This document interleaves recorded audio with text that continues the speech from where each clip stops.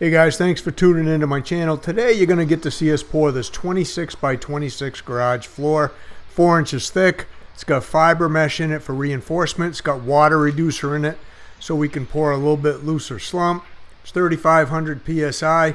If you like watching concrete videos, please consider subscribing to my channel. Now, when we pour garages, we're a sub on a job like this. So the guys that came in and did the concrete foundation, they hire us to come in and pour the concrete floor. Now they're the ones that have the spec or the detail or design of the job. So we have nothing to do with that. We just come in and pour and finish the concrete. This will get a power trowel finish today. It'll get sawed control joints. Now I'm just going to show you the pour. It's going to be pretty much in real time. I cut out very, very little so you can get a good idea of just how fast we can pour a concrete floor with just 3 of us. Now most of the garage floors that we do like this that are inside a concrete foundation, they don't require wire mesh or rebar. Basically what the guys do is they'll, obviously come in and pour the concrete walls. The guys come in to backfill. Sometimes it's 4 feet of backfill, sometimes it's 8 feet of backfill, depending on if they have a full foundation like the basement there you see to the left a little bit. And they backfill. When they backfill that, they dump it in lifts, like 12-inch lifts, 18-inch lifts, and they compact it. So everything's compacted really, really hard. So it's not going to settle. And now because it's an inside pour, it's inside the garage, the dirt's not going to heave. It's not going to get below freezing inside the garage, especially with the styrofoam under there. So the ground will never heave. It's not going to settle. It's not going to heave. So that's not going to crack the concrete floor. Now what wire does and what rebar does is it does help hold the concrete together when it cracks. Doesn't make the concrete necessarily stronger. Doesn't make 3,500 PSI concrete 4,000 PSI concrete just because there's wire in there. So the wire, basically helps hold it together a little bit better if it does want to crack. Now in our experience, we do, I don't know how many garages, we probably do 100 of these garages a year. If the compaction, if the soil, if the subgrade is done right, if it's nice and flat, if the pour is done right, if it's sawed, we don't have any trouble with the concrete cracking. The concrete's not just going to be bad because there's no wire in there. I don't know how many people say, no wire, no rebar in your pours. It doesn't need it when it's inside a concrete foundation like this.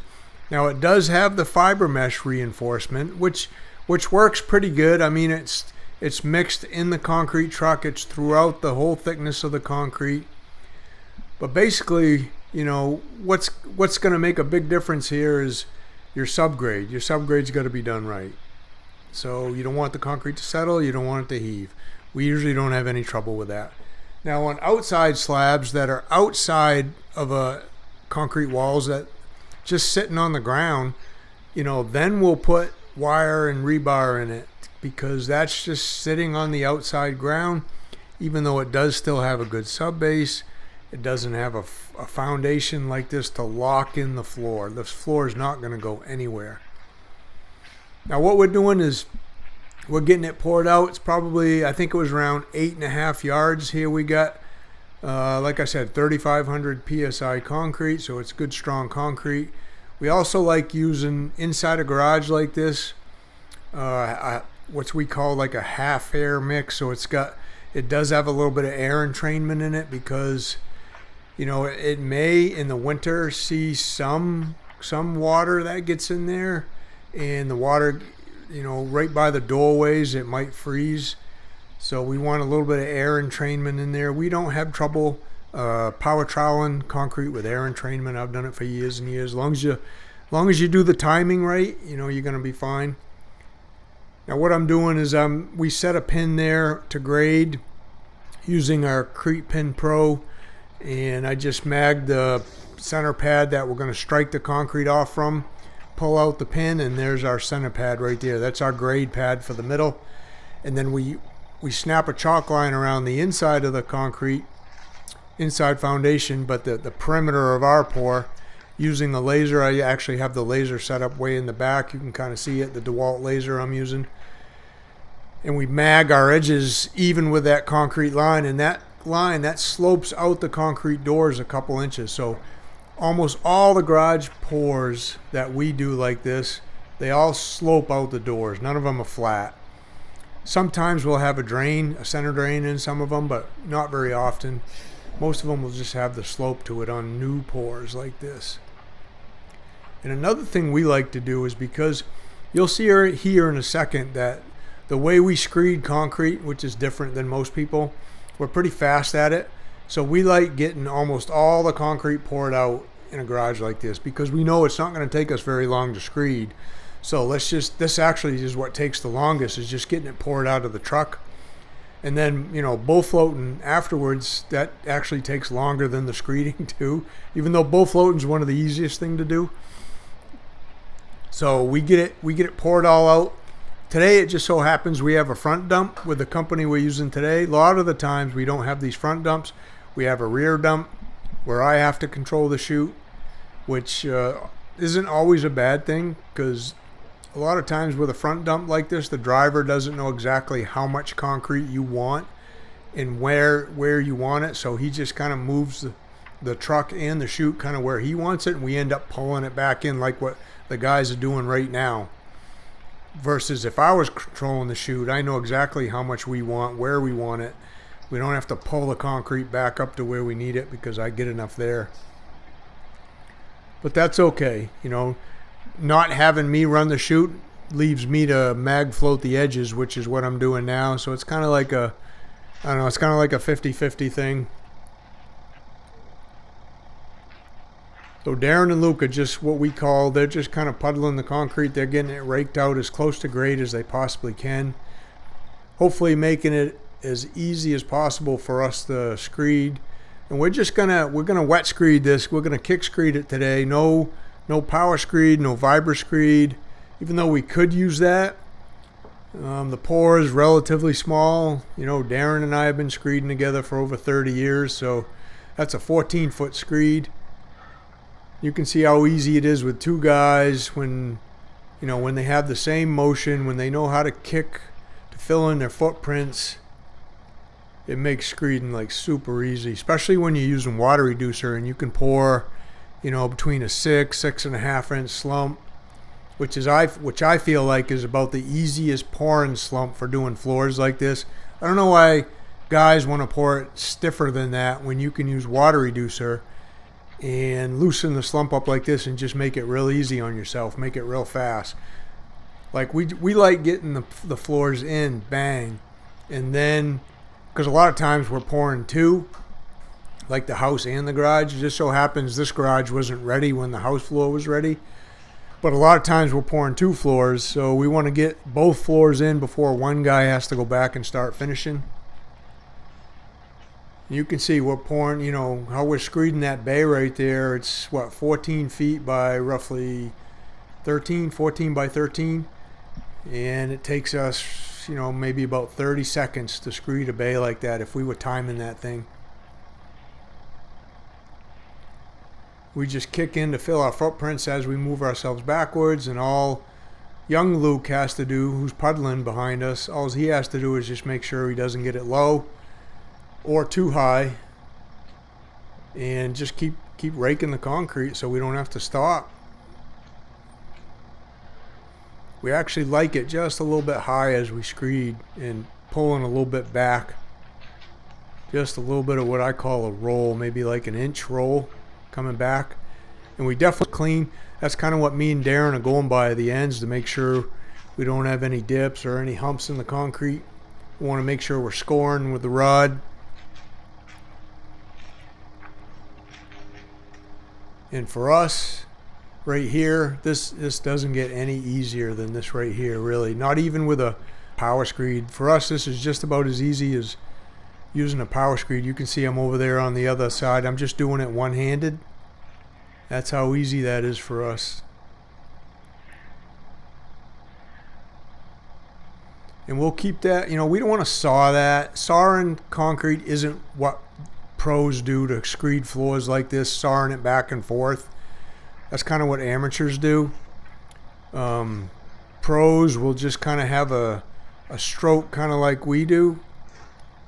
There's a bunch of different variations to it. Some guys will screed by themselves, and then some guys will screed with two on the rod, but most of them is when, you know, you're pulling it back. Some guys will have a lot longer stroke than we do.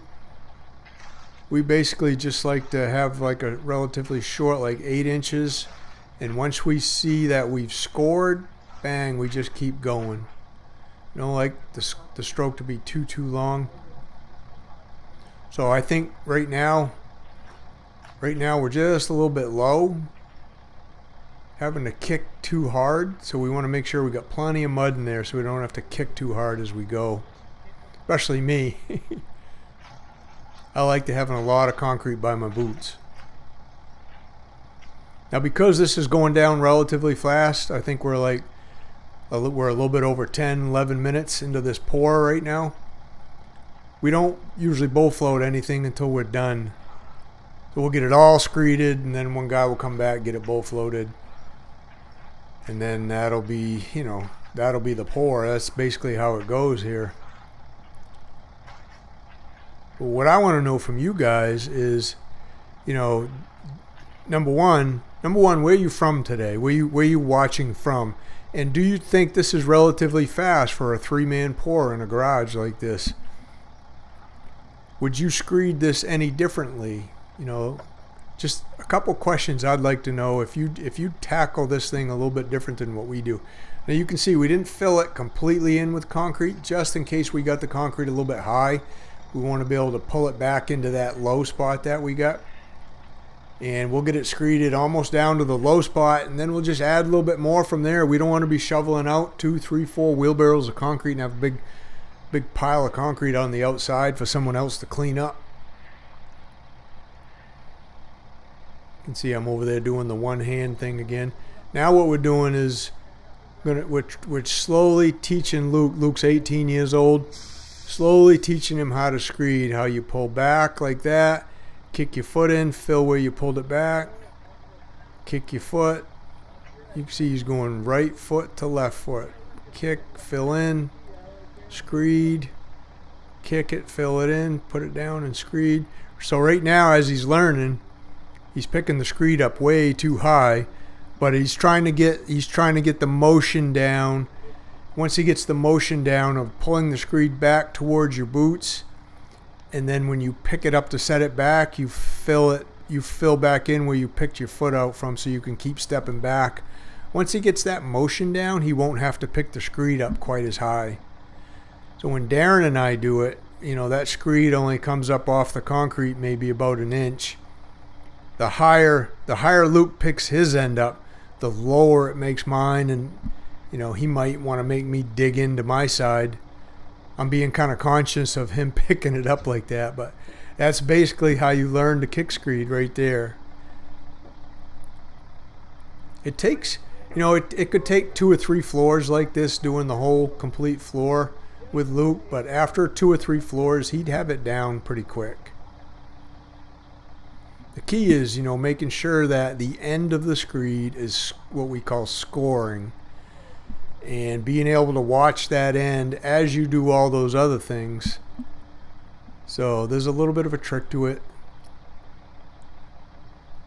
And then Darren's cleaning up where we pulled the screed off, making sure the concrete matches the form. We set the form to grade over there, while Luke is going over here and he's bowl floating.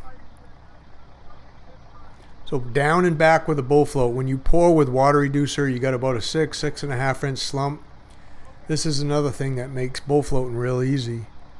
It doesn't take you 2 or 3 times, 2 or 3 passes over the same area to get it nice and smooth. We like getting it nice and smooth. That way when we come back here to power trowel, probably in an hour, hour and a half, this thing will be ready to power trowel as the sun comes up over the trees. Power troweling's really easy if you get it bowl floated nice and smooth. He's watching out for the camera. We also I like that bowl float with the rounded edges too. That it just tends to leave a little fewer, a little less lines on the ends than the square edge ones. Now Luke, because he's kind of new at bowl floating, he is leaving a little bit of a line on each end, but when Darren and I bowl float, you'd barely see those lines on the end of the bowl float. We could take them right out almost with those rounded edge bowl floats.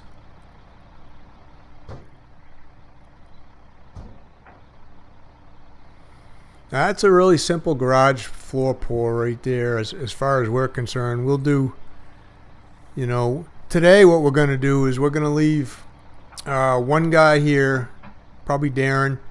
We'll leave Luke with him because Luke's learning how to power trowel too, and this is a really good floor to learn how to power trowel on. And then I'm going to meet up with, if you've watched any of my other videos, we got another guy that's regular. This was the first day of school, so he had a youngster that was starting pre-K, and he just wanted to be there to drop his pre-K boy off for his first day of school. So I'm going to meet up with Luke, and we're going to go pour another pad on another job. So we'll get a couple pours in today, which makes things kind of cool. Helps keep everything to schedule.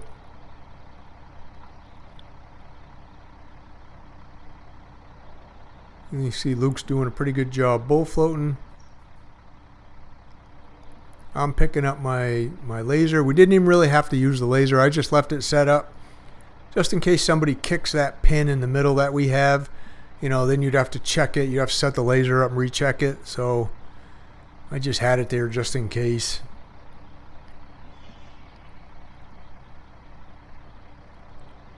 That's what you want the concrete floor to look like after you pour it, screed it, bowl float it. You don't want to be having to throw concrete in up under your bowl float because you got low spots.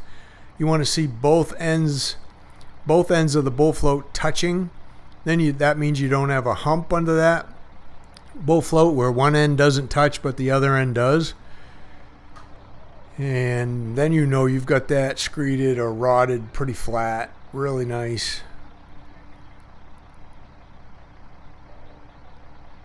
Well, that's going to do it for today's pour, guys. So please, if you haven't subscribed to the channel, please consider subscribing now. I come out with a couple videos a week about all different types of concrete stuff, stamped concrete, you know, broom finish concrete, pool decks we do, a lot of patios, basement floors, concrete slabs, setting them up, forming them. We even do epoxy coatings if you like to learn about that stuff. If you want to learn how to do concrete like we do, you can join my private membership, the Concrete Underground. If you go to the description down below the video where it says show more, I got all the links in there for all the stuff, all the tools we use. The links in there for the Concrete Underground. You can check that out. But again, thanks for watching. Thanks for checking in here on my channel. Let me know if you think we did this nice and fast. We're up to about 18 minutes right now. And we'll see you on the next one.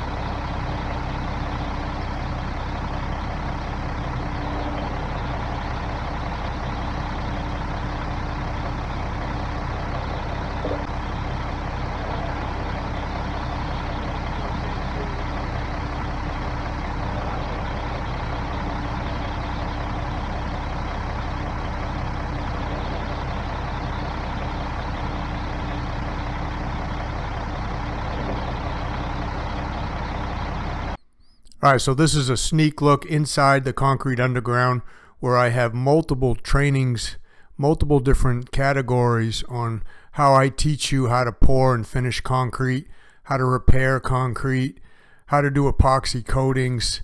There's just multiple different trainings where I go in depth and teach you how to do all this stuff.